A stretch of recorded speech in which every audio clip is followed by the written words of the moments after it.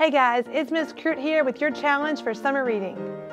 This summer, we want you to read a great tale. A book, that is.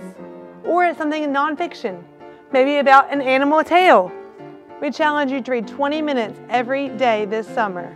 Students who complete 8 hours of reading and log their minutes, also who answer questions about the books they read, will be able to participate in our Annual Elementary School ice cream party for summer reading. You will receive a calendar and reading log where you will record your minutes read. We will also post weekly challenges on our social media and school website. Check it out. I can't wait for you to tell me everything that you read this summer. Are you up for the challenge? Then start reading.